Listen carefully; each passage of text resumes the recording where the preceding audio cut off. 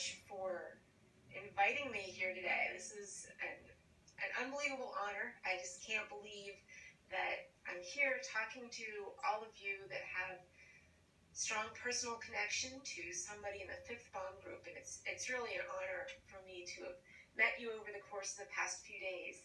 And I especially want to thank the Ugaldi family for coming all the way from New Jersey and joining this group. And it's wonderful. Thank you so much. And also, they have brought a cheesecake with them. So I think you've just guaranteed your invitations to all future reunions, I'm sure. And I also want to especially thank Jesse Unruh for coming. He actually he had some other plans he thought and wasn't going to be able to make it, but drove up for the day, and it's just wonderful. And can't believe that about 5 months ago we were in a jungle in New Guinea, and now to be here today meeting people with a real connection to the people on this plane. And so I'm going to share with you today the story of how that happened. So I think you all know me by now, but I'm Donna Esposito. I'm with Pacific Rex and here with Justin Talon. And I'm just delighted to tell you about a expedition that we took earlier in the year and what the outcome of that was. And then so I'll talk about that part of the trip for about half the talk.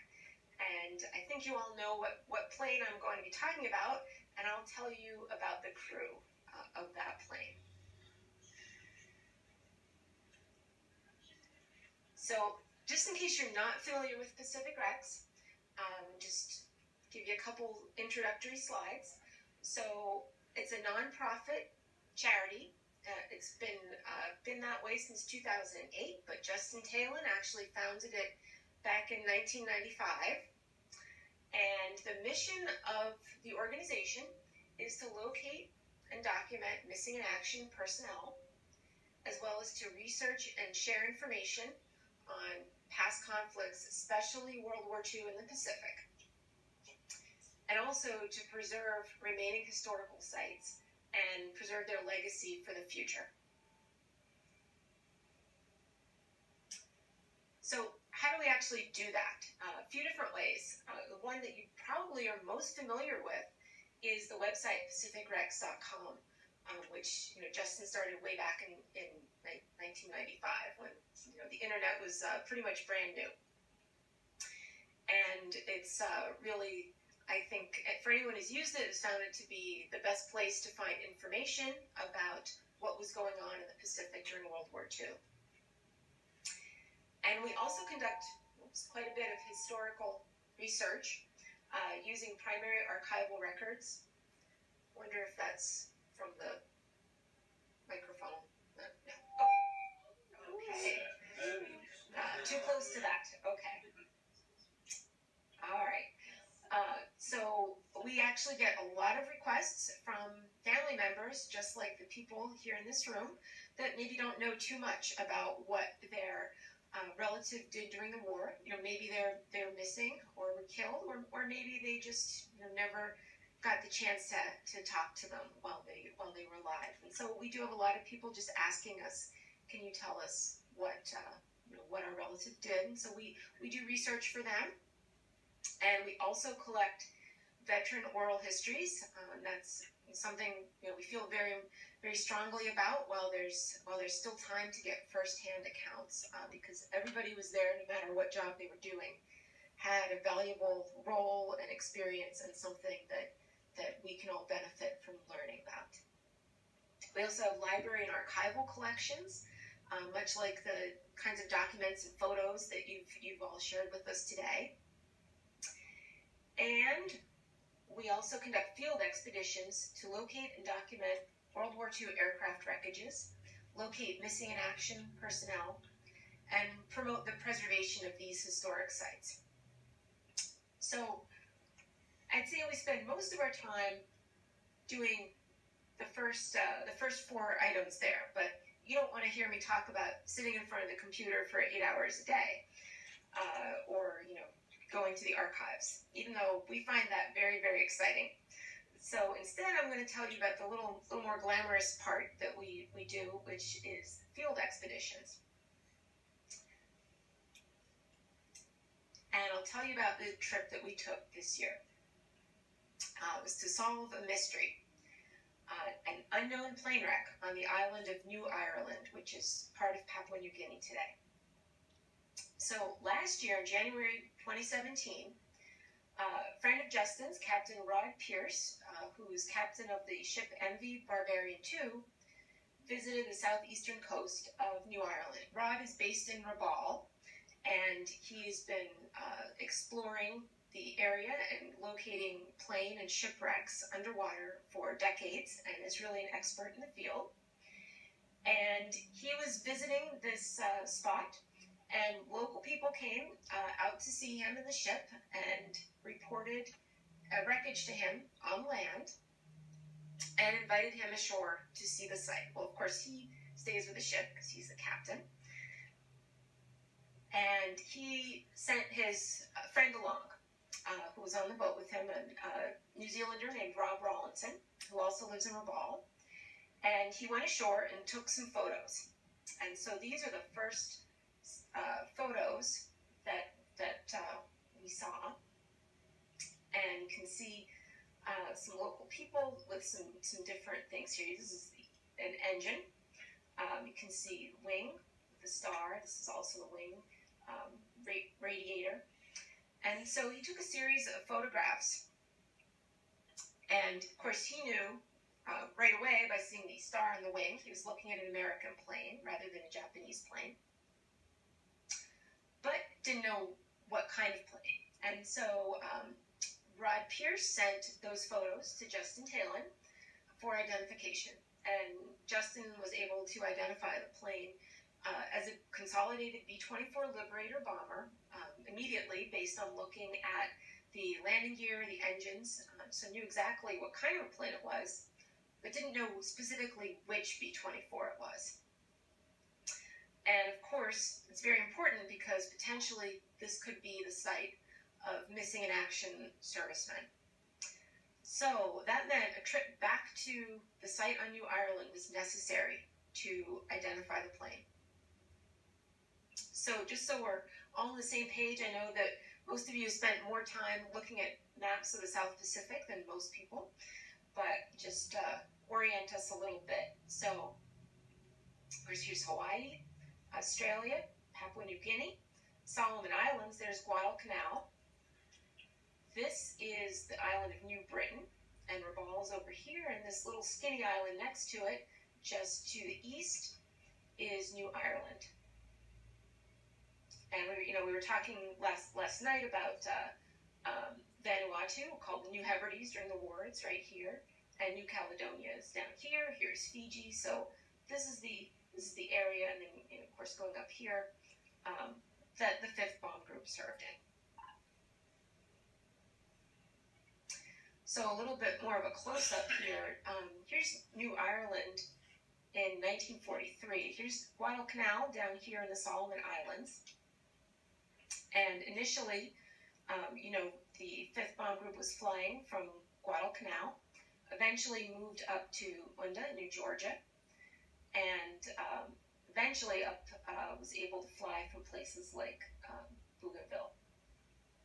So again, here's New Britain. Rabaul is right up here, and New Ireland here. New Ireland was a Japanese-held island.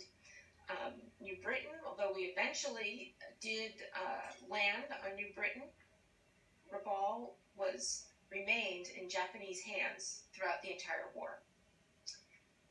So I will tell you about our return trip, and you'll get to see where we went. So in April, we went to New Ireland again with Rod Pierce and his crew.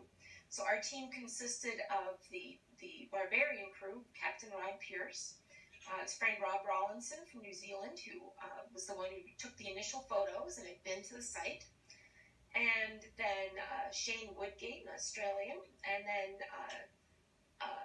two women that take care of everybody on the ship, Dorothy, Nathan, and Rebecca Phillip, and they also came ashore with us, so very handy to have along. Our team from the U.S., Pacific Rex team, led by Justin Talon. We also had volunteer Steve Kleiman along, who was serving as photographer, and I was there as well.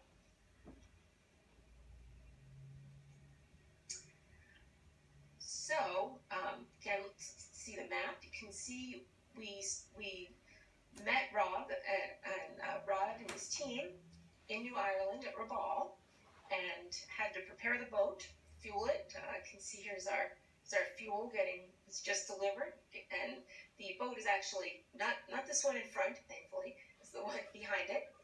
And we sailed from Rabaul down around the coast of New Ireland.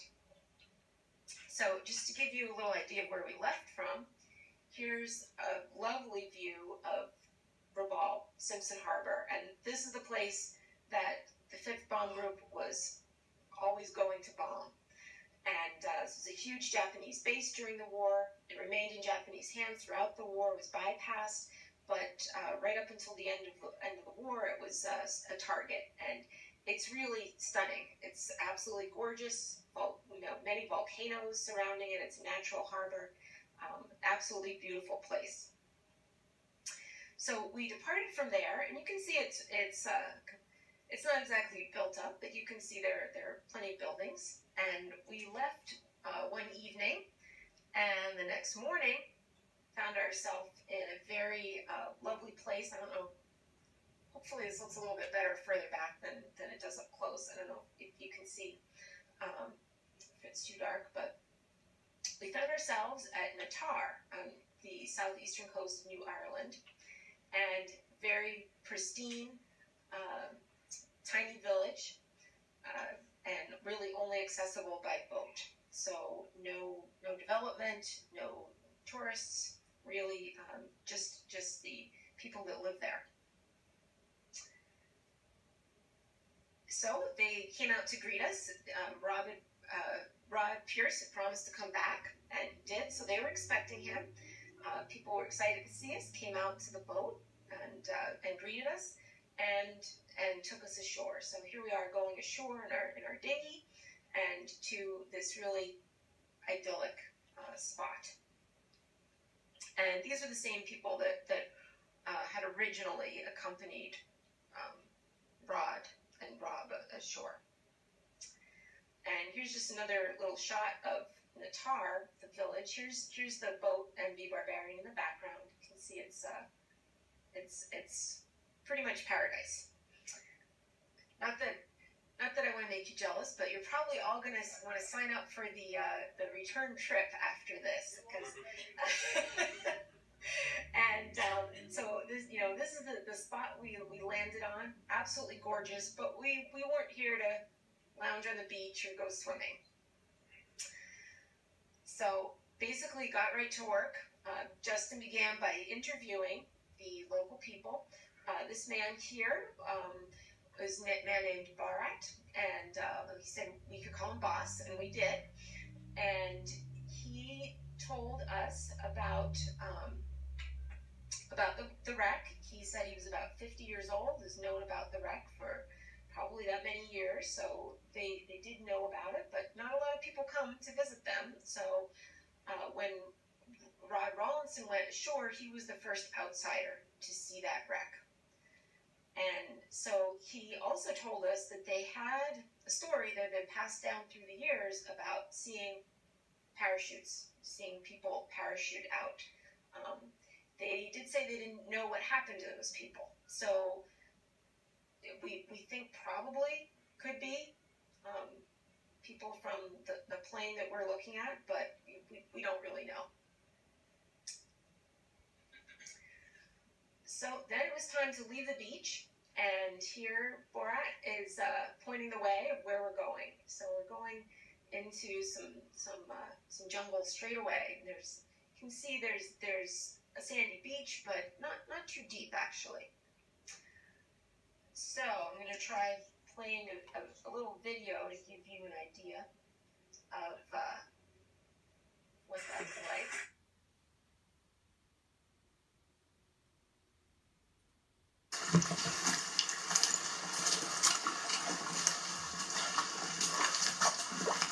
Kuan tapa? Kuan tapa?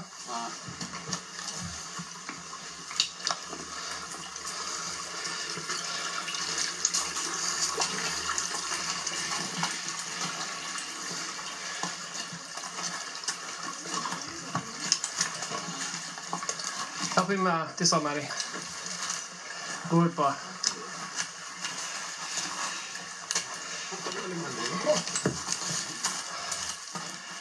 Good.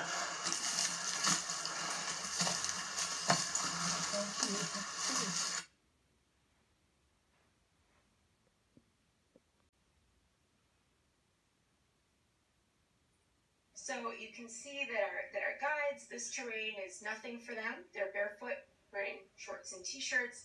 You know, I had my best hiking gear and even my trekking pole from LL Bean, and I still needed help. But it was just a regular walk for them.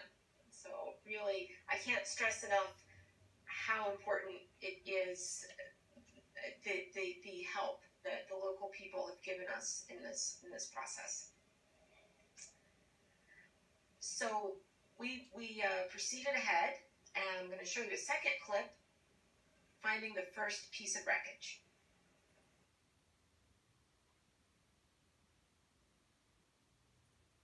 My name is Justin Talon from Pacific Rex. We're here in New Ireland looking for missing in action aircraft.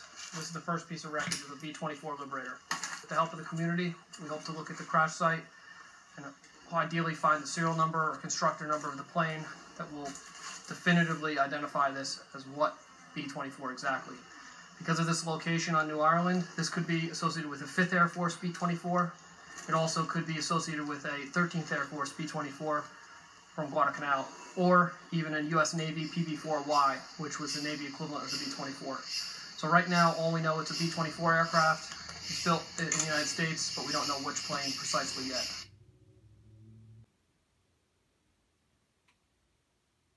So we really went to this with an open mind. We had no idea. As Justin said, it could have been from a number of different units.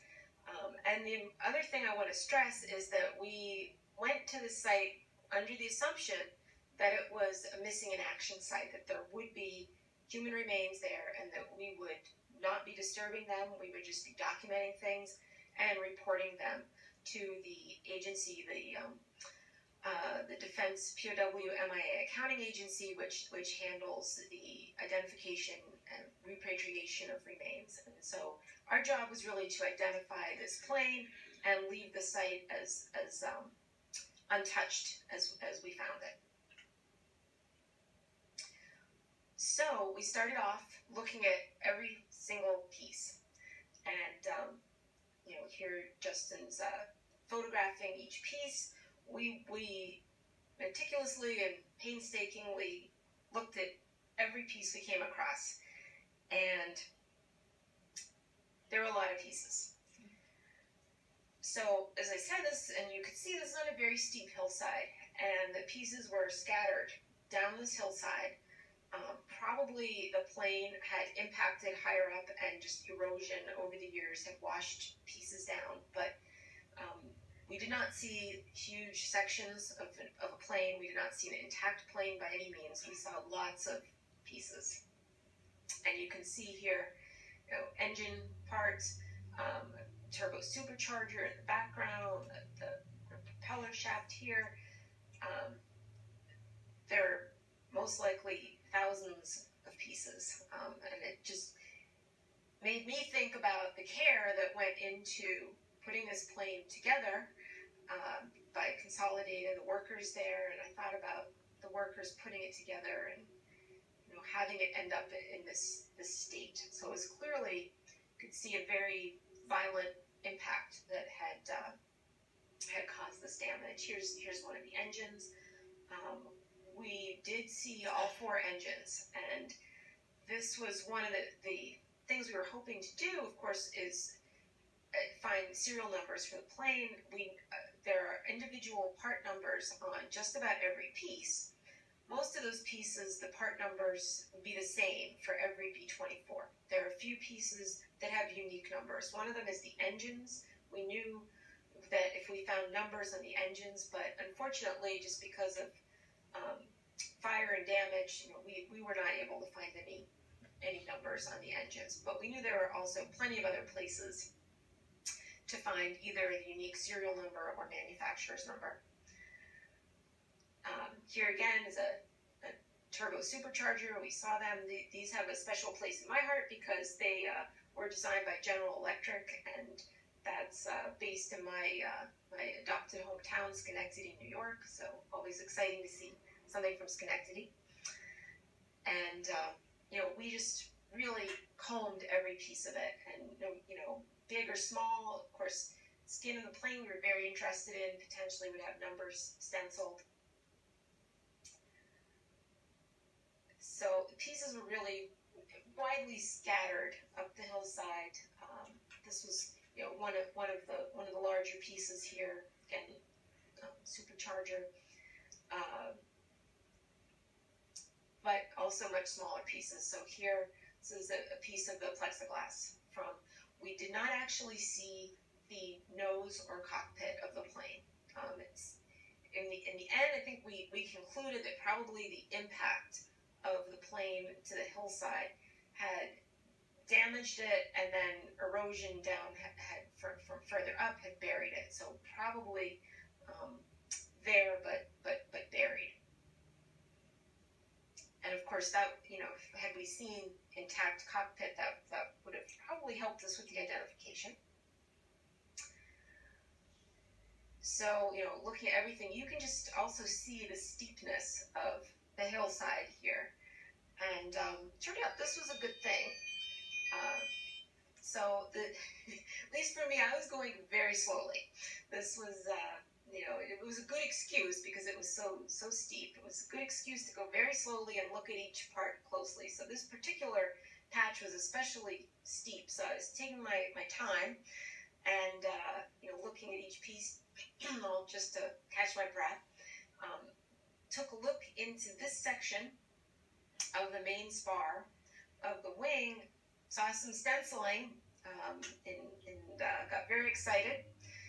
I called Justin over, and he agreed, and so I'll just play a little clip of that as well.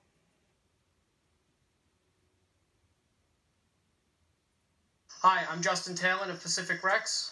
And I'm Donna Esposito, also with Pacific Rex. We're here in New Ireland, Papua New Guinea, and Donna Esposito may have just identified this B-24 Liberator. Donna, what did you find? Was climbing up this very steep hillside, saw the inside here of the engine mount, and saw very large stencils, B-24D, and then smaller stencils right beside it, 982. And we're hoping that corresponds to the manufacturer number, Consolidated's manufacturer number of this plane. If so, that'll link to the serial number, and we'll know who belonged to this plane and what day it crashed.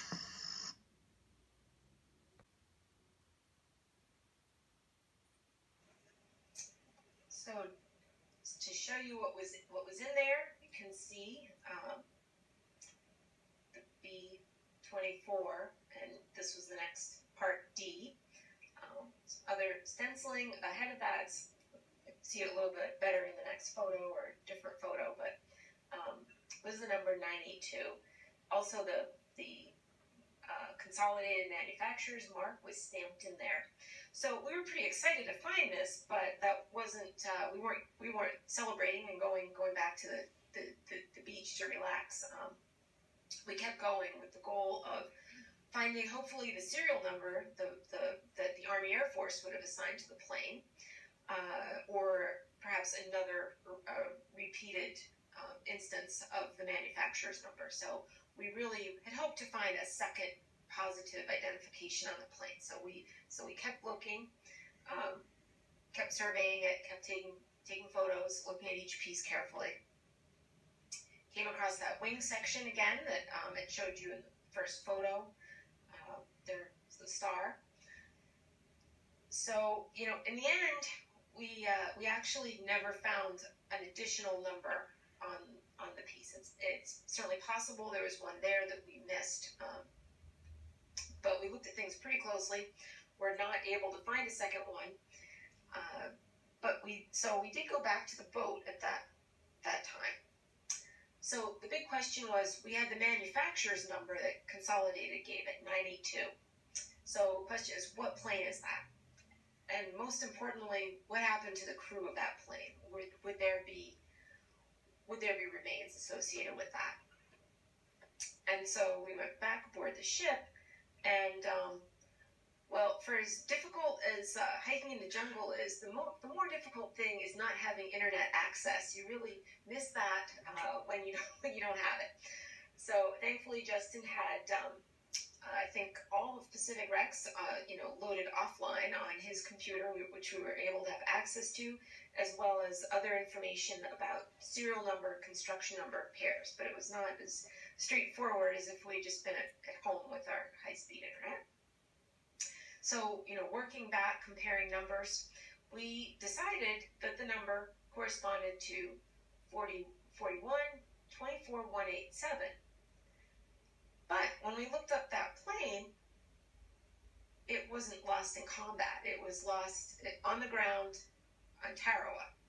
So, pretty far away, not anywhere near there, definitely not the plane we just saw.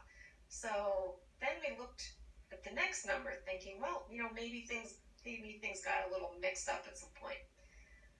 Well, as it happened, the next number made a whole lot of sense.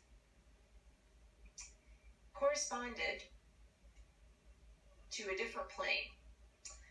And so we decided then it matched descriptions of the next number, 41-24-186. And the spars may have been swapped, or the plane's numbers were reversed. And Justin did ask some other B-24 experts, and they felt that was very likely. So we were pretty confident this is the plane we were looking at.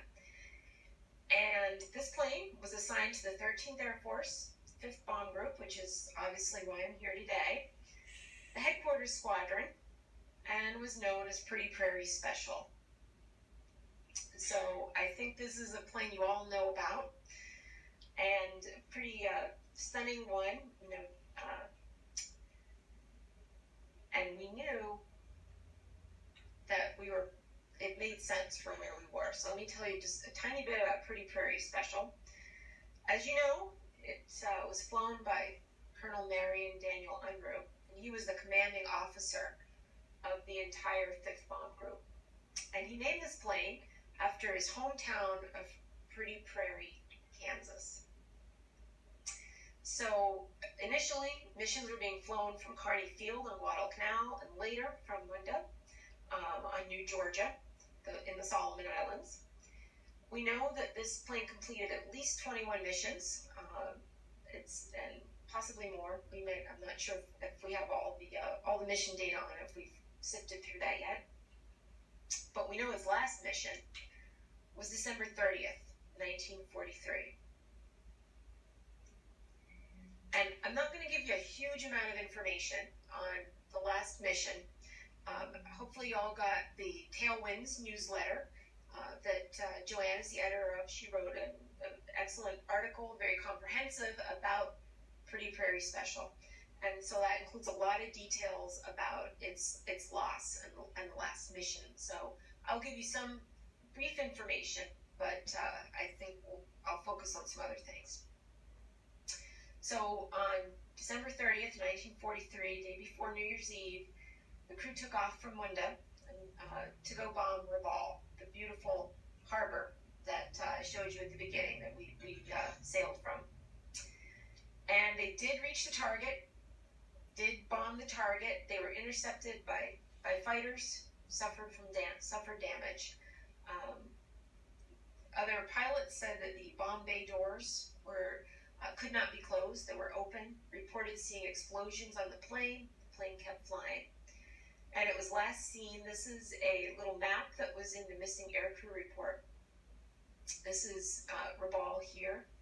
This is New Ireland, and was last seen around here. Well, this is right where we found the plane.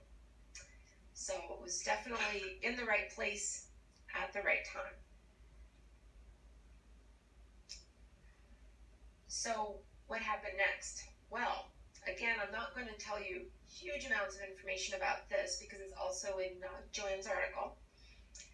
But obviously the loss of this plane was a huge loss.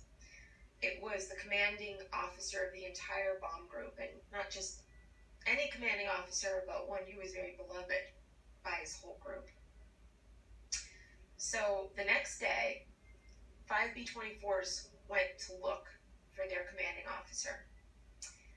And 2 of those planes spotted them, found the crew on a beach on the southern coast of New Ireland. And they were flown by 2 men, Captain Oscar Fitzhenry and Lieutenant James Donald Robertson. And it's absolutely astonishing to me to go from reading about this to a few months later meeting Oscar Fitzhenry, who just celebrated his 97th birthday, and now just these past couple days getting to know the great nephew of Lieutenant Robertson, Jim, who's here today and has been involved in this bomb group association for many years. So it's truly amazing to be able to have made these personal connections with people so intricately tied to the story. So the crews of these planes, of course, were ecstatic, dropped their own medical supplies and rations down to their friends on the beach, and Oscar's plane managed to take photos of those men on the beach. Right away, they both sent their coded messages back to headquarters to let them know they'd found the crew, at least 8 members of the crew. As it turns out, 9 members of the crew. And so they were pretty excited. That was a pretty good gift for New Year's Eve. Well, as it turned out, for whatever reason, which is still not completely clear, those men were not picked up. It's also somewhat unclear to me exactly how many PBYs went to look for them. Definitely on January 3rd, one went. I think they went even before that, but unfortunately, by the time Eddie had gone, the crew was gone. And they actually discontinued searches on January 4th because they didn't want to keep drawing attention to that area. So remember, they had crashed on a Japanese-held island. So it was amazing to be able to see the photos that were taken from Oscar Fitzhenry's plane that day. And I'm going to show you 3 of those photos. And you can see here men on that beach. And even a canoe, some logs, another canoe. You can see part of the plane there as well. So these are just amazing pictures. Again, men up there. So, absolutely ecstatic to have found the men, be able to report back, saying, here's exactly where they are, go get them. And unfortunately, for whatever reason, that did not happen. So we were pretty excited about this, and right away shared the news with our hosts at Village in New Ireland, Natar. So here's Justin telling the guys who had shown us the plane, showing them this is the plane. This is what had happened to the crew. And they were extremely interested to find this information. And they invited us to come ashore and tell the rest of their village. So here's Justin showing one of the elders in the village. Picture of the Pretty Prairie crew here in front of the plane, and that photo of the beach. And so to us, it didn't look like the same place. The width of the sand looked different and all, but we didn't know. The plane was there. It seemed possible it was the same place. Well, we asked, Justin asked the people that showed us the plane first, and they said, no, that's not here. It's a village called Backup. And then again, he asked other people ashore, and they all said the same thing. So they said no, told us where to go, recognized it immediately as not their village, but a village further south and around a little point on the shore.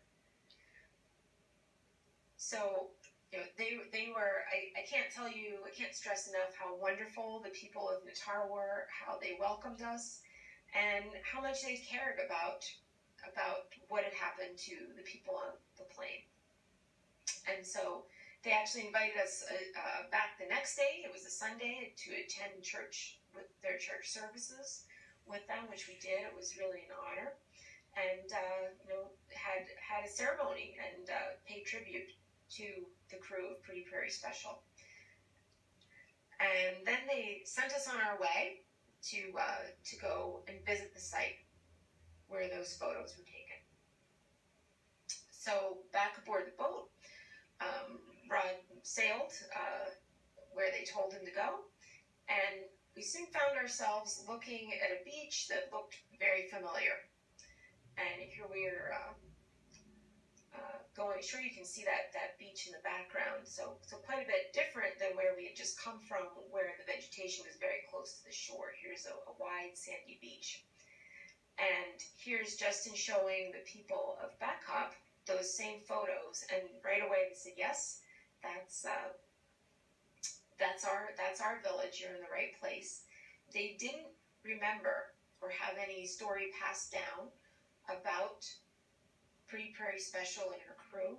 There was the oldest person. I don't think she was old enough to have been alive then. So unfortunately, no oral history of that survived. So just to show you those pictures again, here's the photo taken by Oscar Fitzhenry's plane, and then on the beach.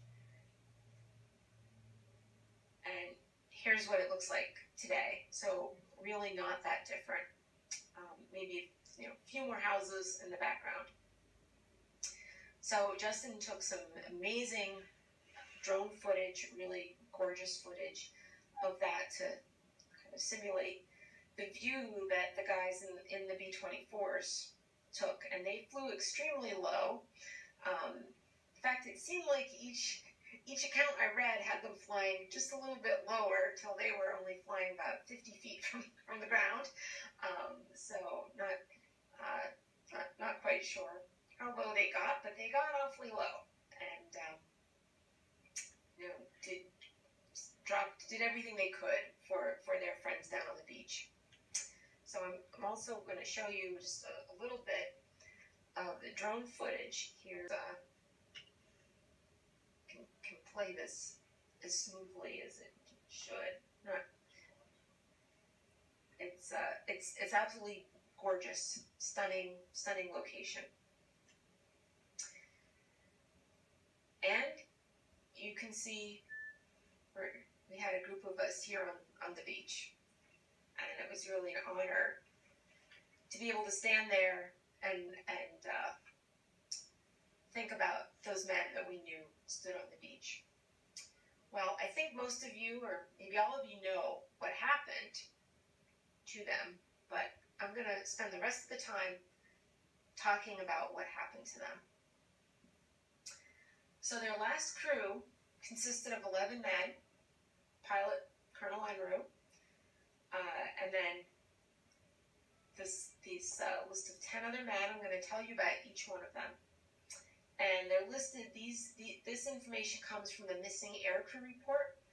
And in some cases, these are their hometowns, but in some cases not. It might be just where their next of kin was living. So I'm going to tell you about each one. And it's really, for me, as much as I enjoyed being in the field, for me, being back in front of the computer and finding out about these men has really been very meaningful, and especially because it's led me to meet all of you, and including some other families who couldn't be here today. And I'm going to tell you, I could give you an hour presentation about each one of these men. They would certainly deserve it and more. And it's really, for me, an honor to be able to talk about them and remember them. So I'm going to start kind of from the bottom of the list, which isn't where we usually start when we're talking about crews, but everybody in the crew is absolutely crucial. So, of those men on the list, the 11 men, only one man survived, Colonel Unruh. The rest of them died, either that day in the crash, or within the next couple of months. So, I'll tell you about each one. First, Staff Sergeant Albert Shafran. He was a photographer and gunner on the plane. And he was born July 31st, 1909 in Pittsburgh, Pennsylvania. So a little bit older.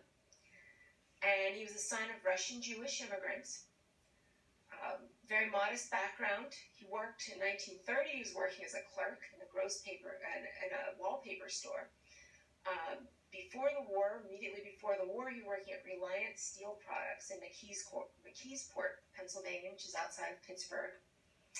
He enlisted December 12th, 1941, so pretty patriotic there, and enlisted right after Pearl Harbor.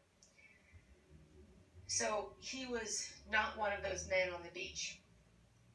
It was believed that he bailed out, but he was never seen again. So he is listed as missing in action.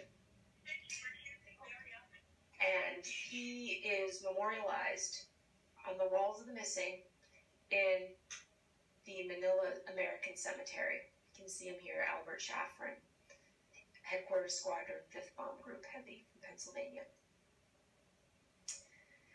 So unfortunately, I haven't been able to speak to anybody from his family. I've located a few people and I've reached out to them, but I haven't heard back, but I will keep trying.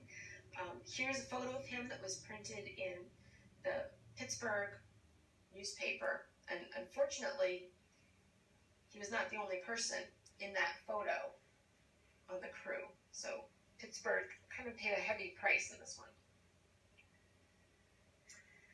The next person I'll tell you about, Staff Sergeant Romulus F. Mall. He was a gunner. He was born June 25th, 1924 in Valdez, North Carolina. So pretty young.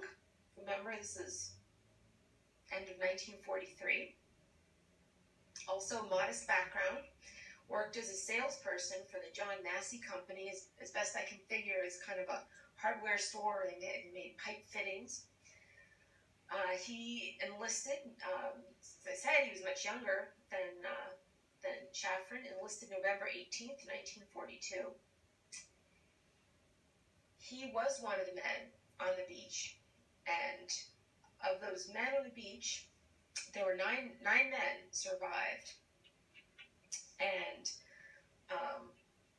7 of them were captured later the same day that photograph was taken, and they were taken to Rabaul and held as a prisoner of war.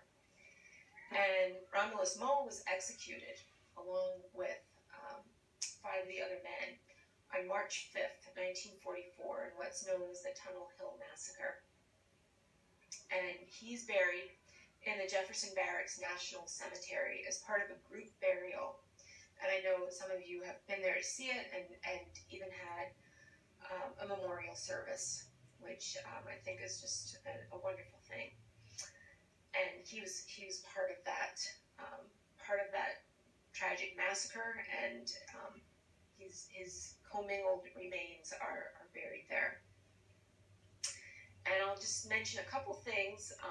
He does have a living brother, and I was able to talk to Mull's nephew, David Moll, who was actually an airline pilot. And he said one of the things he remembers when he was a little boy was being allowed to wear his uncle's wings. And that stayed with him, and he became a pilot. And so he didn't have any photos. They were trying to look for some family photos that showed him. But I'll share a couple things with you. He does have his own memorial stone, of course, just a memorial in the family cemetery. Prisoner of Japanese killed at Rabaul. And the other thing, he was quoted in a newspaper article. U.S. airmen left Rabaul Harbor in one hell of a mess.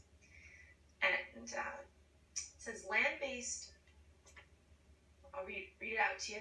Land-based liberators, led by Colonel Marion Unruh, attacked warships and cargo ships lying in the bay outside Simpson Harbor. Colonel Unruh was attacked by at least 2 of 5 Zeros, which rose to intercept. These 2 were shot down, with credit for the kills going to Unruh's gunners. Now, this is a slightly different crew, but his gunners were Sergeant Romulus Mall of Kannapolis, North Carolina, James Ray, Peoria, Illinois, and William D. Morris of Fort Smith, Arkansas. 2 Zeros came at us head-on, Mall said. One split off while the first was making its pass. Ray, in the top turret, blasted away at him, and he went under as I gave him a long burst and he broke into flames. The number 2 Zeros circled off.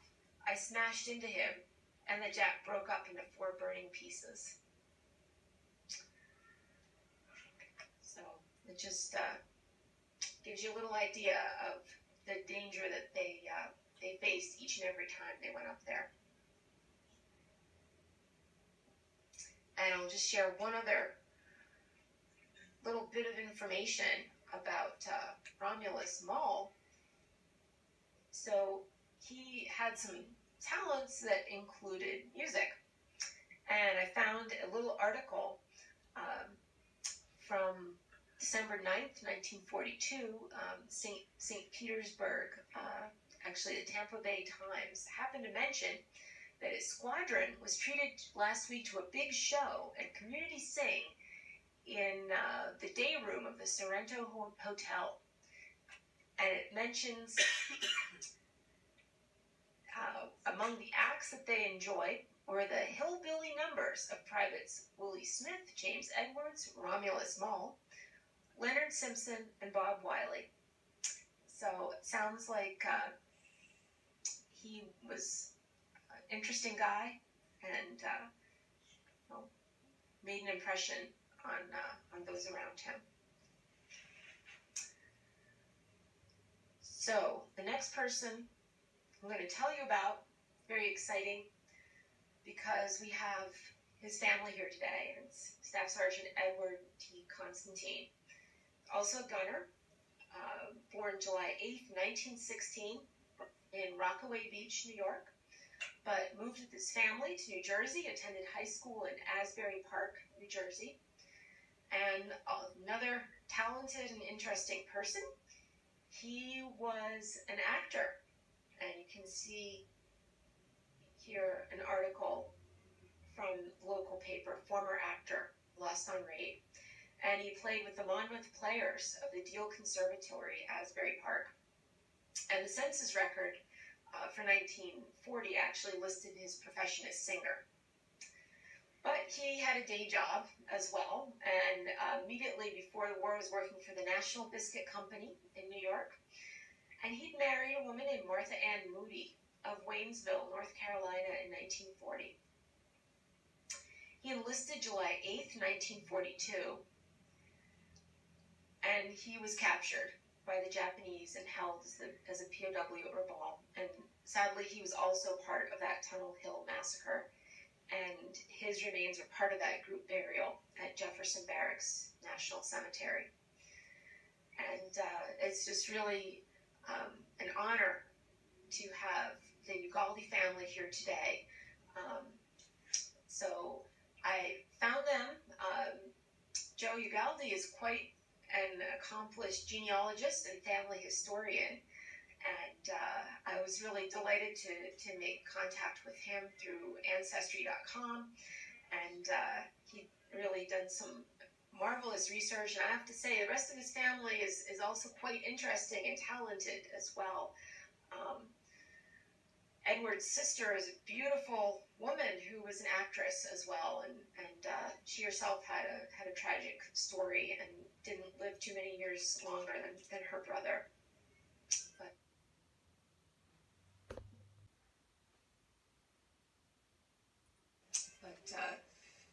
two wonderful people, and it's just great that Tom and Debbie. So let me see if I get it right. So Joe's grandmother was Edward's cousin. So that would be Tom's mother was Edward's cousin, and it's wonderful to have Tom and Debbie and their son Joe here today, all the way from New Jersey. And it's just I think it's wonderful to be able to remember him today.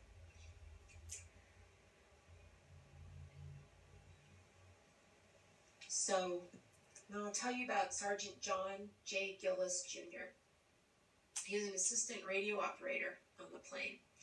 He was born in 1916 in Michigan, but he grew up in Chicago. And he worked at an automotive dealer doing welding and auto body work. He enlisted March 5th, 1941. He was already in the Illinois National Guard and saw active duty. And he was also one of the men on the beach and was captured. For some reason, he was not one of the men executed in the Tunnel Hill Massacre.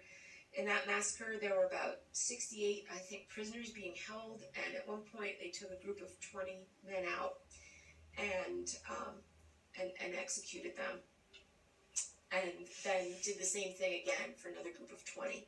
For whatever reason, he was not among that group, but sadly, he died later on, August 2nd, 1944, of disease and malnutrition, and it was really unbelievably harsh, inhumane conditions they were living under. So when he died, he was buried on Rabaul, and remarkably, the location of his grave was identified and remained known throughout that time, and he was then exhumed and reburied in the Manila American Cemetery. And he has an individual grave there that contains his remains, and here's a photograph of his. And so I found relatives of his nephew, Dennis Timrick, and I was very fortunate to talk to Dennis and his wife Wendy, and they, of course, knew about him, provided this wonderful photograph of him in the days before he joined the 5th Bomb Group. And they didn't actually know that he was buried. They knew he'd been killed. They thought he was missing. So they were quite pleased to find out that he actually does have a grave in Manila. And in fact, he's the only one with a individual grave of the whole crew. I'll tell you about Staff Sergeant Roy Bixler. He's a radio operator. He was born March 11th, 1918, Salem, Ohio. And he worked for the Pennsylvania Railroad as a railroad crossing watchman. The interesting thing about him is he was already an amateur shortwave radio operator. He'd gotten his FCC license in 1934. He enlisted January 21st, 1941. And he, like Albert Shafran, was never seen again. It was believed that he bailed out of the crew, but he was not one of the men on the beach, was not captured. So he is missing in action, and like Shafran, is memorialized at the Walls of the Missing in Manila. He has a memorial grave in his hometown, and I was lucky enough also to speak to or communicate with his nephew, and he mentioned to me about his radio operator license, and was also mentioned that that's been a tradition that's been carried on in their family, and so his nephew David Bixler also has an amateur radio license, as do his sons. So it's been 3 generations where they've continued that tradition on.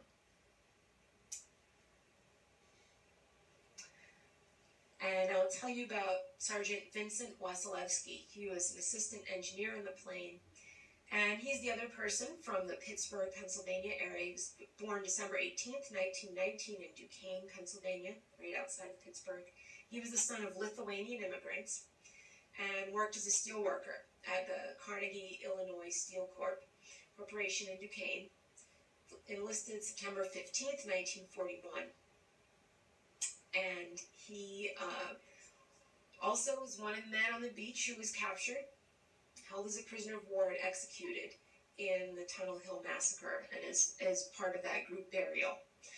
And again, I have located family members. Unfortunately, they haven't responded, but I'm going to keep trying and hopefully get to talk to somebody from there. But he was on that same newspaper page as Albert Shaffrin, the missing that in the Pittsburgh area.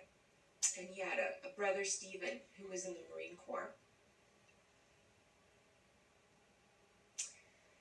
And I'll tell you about engineer Staff Sergeant Lawson Stewart, born May 10th, 1914, Jones County, Mississippi, worked as a truck driver in 1940.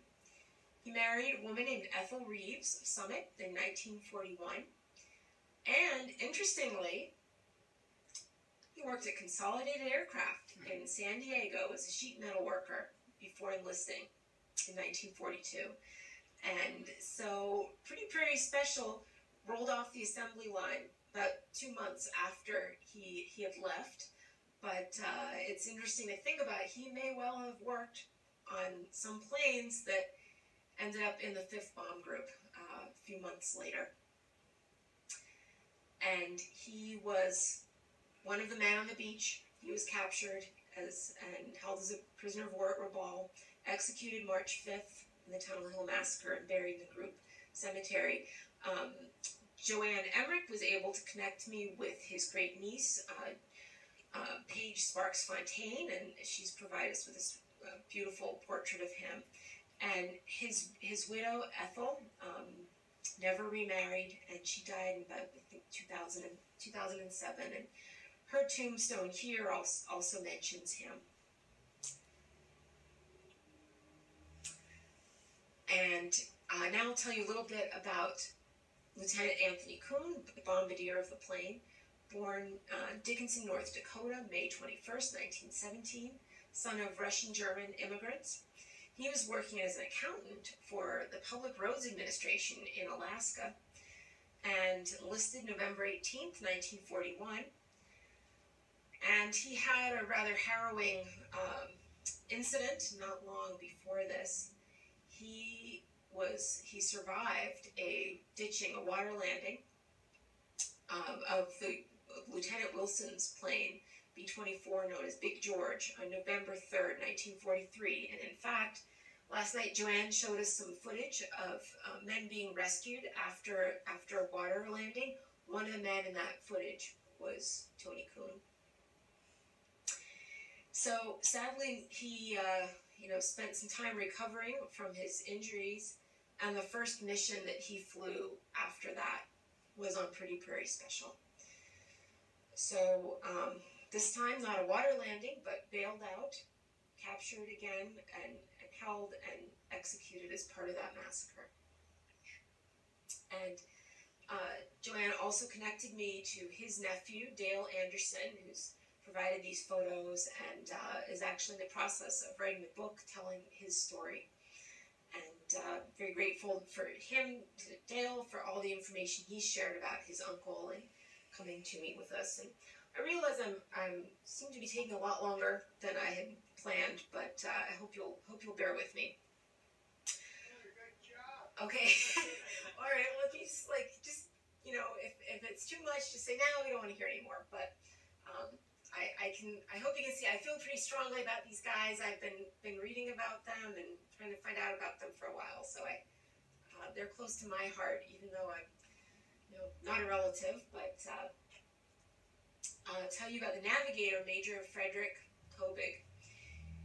He was born November 15th, 1917 in Los Angeles and attended UCLA. And as far as I can tell, he was what they call the big man on campus. He was quite the guy, student body president of his class at UCLA, captain of the crew team. He was in the ROTC, very attractive looking man. I found no shortage of newspaper articles of him surrounded by a bunch of girls. So it seemed to be quite popular. And since he was in the ROTC, he was in the reserves, but he actually went on active duty starting August 15th, 1941. And he was actually at Pearl Harbor on December 7th. And he was also captured by the Japanese and executed in that March 6th execution. And he's one of the people I have located, a family member, but unfortunately I haven't yet responded to my inquiries, but hopefully they will soon. Brings us to the co-pilot, Thomas Fessinger. And he was born August 12th, 1919 in Vernon, Texas, as Robert Simmons.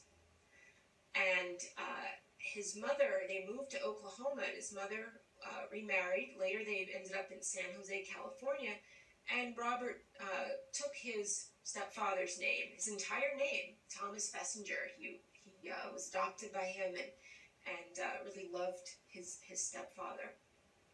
He was a student, an English student at San Jose State University, enlisted December 20th, 1941, and he was captured by the Japanese, but not at the same time as the rest of the men that I've told you about.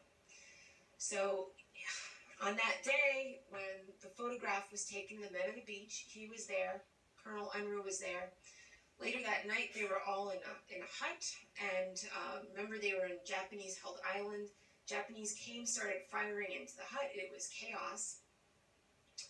And Fessinger, as well as Colonel Unruh, managed to escape, capture at that point, later found each other, managed to hide out in the jungle on the run. Eventually also lost track of each other, but they were both captured about the same time, January 15th. So he and Colonel Unruh were in hiding for about 2 weeks. So he was captured, taken to Rabaul. Colonel Unruh did actually not know what had happened to him since they had been separated. And he was not executed as part of that massacre, but sadly he did die of disease and neglect later in July of 1944. And like Sergeant Gillis, he was buried, but basically his remains have been lost. And I'll mention where this information came from at the end of my presentation. So he is listed as missing in action, even though his remains were at one point accounted for. And he's memorialized in the tablets of the missing in Manila. And that brings us to the person that everybody knows here, pilot of the plane, Colonel Marion Daniel Unruh, born February 20th, 1910, in Pretty Prairie, Kansas, oldest man, not quite the oldest man on the crew, almost. Joined the Air Corps Reserves on June 29th, 1932. Saw active duty off and on throughout the 1930s, including in the Canal Zone, and married his wife, Yoselle Davis, in 1933. His sons, Jack and Jesse, were born then, 1935 and 1936, and Jesse shared with us that he was born at sea on one of those trips going to the Canal Zone, which caused him a little bit of administrative problems in later life. But I'm very unbelievably grateful for Jesse making the trip here to see us today, sharing his recollections of his father, telling us what it was like growing up, what he remembers about that time, and just really, really very special. So thank you, Jesse. So Colonel Unruh became commanding officer of the 5th Bomb Group on August 10th, 1943, and he flew a lot of missions. And that's, there were a lot of things that stood out about him, and I'm going to mention a few more things. So he was one of the men on the beach, as I mentioned, managed to escape, evaded capture for about 2 weeks, held as a prisoner of war at Rabaul. Because he was a high-ranking officer, he was valuable to them. They thought perhaps he had information. We know from records that Jesse brought today that he was on Rabaul for a month. He was held in solitary confinement. He was transferred to Japan, and that's really what saved his life, most likely. He saw a variety of prison camps, eventually ending up at the Roshi camp near Osaka. And he survived, and he was the only member of the Pretty Prairie crew to survive. He retired from the Air Force in 1959, and I think most of you probably know he died tragically in a plane accident in 1968, but you know, it was clear today talking with Jesse, he loved to fly. It was the best thing in his life, and it was just clear that he belonged. He belonged in the air, and it was wonderful that he got to do that. So I just, again, if you'd like me to stop now, I will, but I have a couple more things to share with you. Is it okay to keep going? Okay, thank you. Let's share. I don't know if have you seen this booklet produced by the 13th Bomber Command in the field? The story of the 13th Bomber Command at work, January 1943 to July 1944. Are you familiar with this book? No. Well, this is actually available on Fold 3. So this was produced, as it says, on Guadalcanal, and at this point, Colonel Unruh was missing, and there was a little section on each of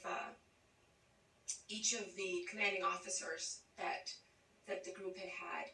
And so I'll just read a little bit. I don't know if you can see that, but it says, back in Pretty Prairie, Unruh had a farm of which he was very proud. On the farm, he'd applied the principles of his engineering training to the problem of growing food. In the Army, he continued to apply his inventive ability, this time to the B-24, which he understood thoroughly. Early in the game, he realized the need for more firepower in the B-24 and its particular vulnerability to attacks from the front and from below. So the tinkerer set to work, improvised a nose turret from a discarded tail turret, and installed a belly turret from a B-17 in one of the Liberators. This proved very satisfactory, and after numerous tests at the Hawaii Air Depot, the invention was adopted universally. And it also goes on to say, Colonel Unruh was a great favorite with members of his command, and it is said that he knew every private by his first name. Frequently, he would wander down to the maintenance shops and pitch in on an engine change or lend a hand in machine work. He insisted on leading all dangerous missions against heavily defended targets and endeared himself to his crews and ground personnel by his courage and daring. His own self-discipline and singleness of purpose were outstanding, but he was always ready to recognize and allow for any justifiable weakness on one of his own men. He failed to return from strike against Rabaul on 30th December 1943, and carries missing in action. And so at this point when they wrote this, they did not know whether he was alive or dead, coming home or not. And in fact, there had been a radio broadcast mentioning Lieutenant Fessinger, so they held out some hope that both of the men would be alive, but in fact, it was just Colonel Unruh. So I'll also mention that, we know here he was very beloved by his men, and it's been outstanding to find so many first-hand accounts that mention him. And so I'll just mention Bob Hauser, which I think you all know or perhaps knew him. He kept a diary. He was the co-pilot of the plane Scootin' Thunder. That's the plane that Oscar Fitzhenry was flying that took photos of the men on the beach. And I think actually Joanne read this last night, but I admired his style right away. You know, he could have remained behind the comfort of his own quarters, awaiting the results of the mission in debriefing room from the first pilots.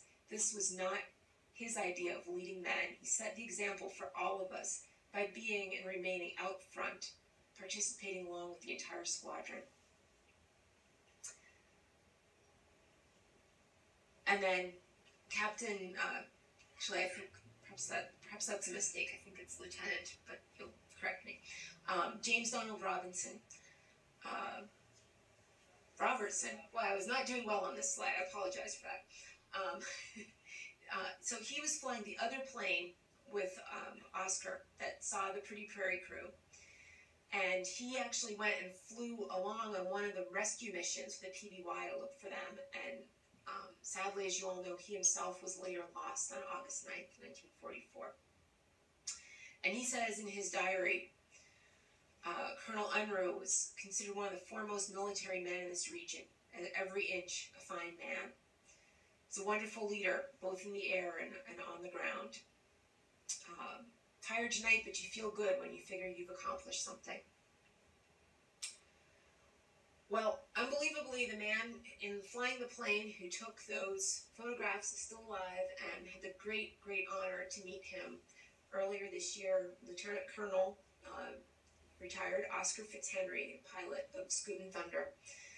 And so he welcomed us into his home and spoke to us about his memories of that day. And I'll just play you a very brief clip of what he had to say. All of the fellows adored Colonel Unruh and counted him as one of them, one of us. You were the jubilation when we saw the men and saw the 8 of them there, and we figured that the crew, so all but 2 of them made it down to safety on the shore. I tell you, I fly that mission every day almost for 75 years, of the exhilaration that must have been in their hearts and their minds to see the 2 airplanes there the next morning after they've shot. I put myself in their place of wondering, you know, what's next, what happened, why aren't they, why haven't they picked us up? And see, they never saw the PBY because they had already picked up by the Japanese by the time the PBY. So 75 years he's spent thinking about this and the loss of his friends, the colonel and the rest of the crew, and has carried that with him and wondered if he could have done something differently. Of course he couldn't. So it was really a privilege to be able to meet him, and he actually asked me to tell you something. He knew I was coming here today. He wished he could be here, and he said something he wanted me to mention. So, as you know, Rabaul was never captured. It was a Japanese base throughout the entire war. It was occupied from January 1942 until the end of the war. We bypassed it, but it was a target for bombing through that entire time. And so when the war was over, Colonel Unruh was in the prisoner of war camp. He was the ranking officer, and so the commandant of the camp surrendered to him, and gave him the Japanese flag, allowed the American flag to be raised over the camp, and gave him his samurai sword. And Jesse's family still has the flag and sword. And Oscar said he considers that gesture of the Japanese commandant, Lieutenant Habe, surrendering to Colonel Unruh as the end of the Rabaul campaign. That, in his mind, it was finally over then. So, what did we learn about Pretty Prairie Special? Well, first we know that the crew bailed out. There was some confusion over the years, thinking that they had possibly made a water landing, even though that didn't quite make sense with other information. So we know definitively that the plane did continue to fly and crash on that hillside in New Ireland. We also think there are probably no MIA remains associated with the wreckage, although there were the 2 crewmen who did not reassemble on that beach. Colonel Unruh believed that all of his men had bailed out. I'm inclined to believe that as well. But you technically can't rule out the possibility that perhaps they, for whatever reason, had been severely wounded or were in fact already dead when the plane crashed. But more likely, they perhaps also bailed out and for whatever reason drowned or just didn't make it. So unfortunately, probably this discovery will not lead to the recovery of their remains. But it has been reported, and potentially there could be an excavation to look for them. Also importantly, it's now a confirmed site. It's been identified, so there's no mystery left about what that plane is. But for me, most important thing about this whole expedition in the jungle was being able to be here today, and the chance to learn about the 11 men on that plane and who they were and what they suffered and what they were like before the war, and learn about the people they left behind, and including people here today, and the chance to meet all of you. So that's I think the chance to remember and pay tribute to that crew is to me very, very important. So I'm going to just do a few acknowledgments. Of course, the Pacific Rex team, obviously Justin Taylor led the expedition, and very grateful for him as well. Steve Kleiman, photography, all the photos were either by Steve, Justin, or myself of the site. Also have to acknowledge another historian for Pacific Rex, Edward Rogers. He happened to be back in the library for this trip and was supplying us with all kinds of archival information. So very grateful to his help and support on this. And then the crew of the MV Barbarian, again, of course, made it possible. Also the people of New Ireland and people in the Tar village and who led us to the plane, the people of Backup, couldn't have done any of this without them, and very grateful for their help, and really appreciate that. And then all of the families of the crew, as well as, of course, Joanne Emmerich. When I first called Jesse Unruh, found him right away, and he said, "You've got to call Joanne Emmerich." And she was the next person I made contact with, and very, very grateful to her help and her warmth and kindness and welcoming that she's given us. And so she was able to identify some of these other family members. Some of them I found, and very, very grateful to everybody. And I'm going to also mention another person that I really want to acknowledge, and that's Henry Sakita. Some of you, we mentioned him very briefly. Some of you probably maybe know his name as a historian. He was a very close friend of Justin's. He tragically passed away after a very brief illness last month. I never got the chance to meet him in person, but I was able to communicate with him via email and Skype a few times and feel really honored to have met him. And the reason I mention him is he started this work long ago and was actually the person to investigate the case of Thomas Fessinger. And back when there really were no internet resources available, found his family, and he was able to introduce me to Fessinger's nephew, Chris Anderson, who was kind enough to share the beautiful photos of his uncle with us. So I'm tremendously grateful to Henry, especially because when I shared the whole story with him and he watched the video of my first presentation, he said to me, "Congratulations on becoming a forensic historian."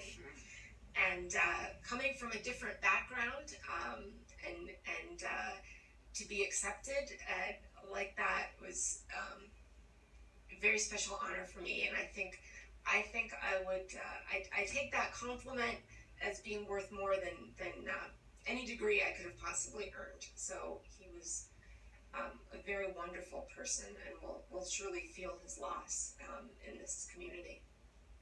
So I want to thank you for listening and apologize for taking so long, but I hope I didn't bore anyone with the story.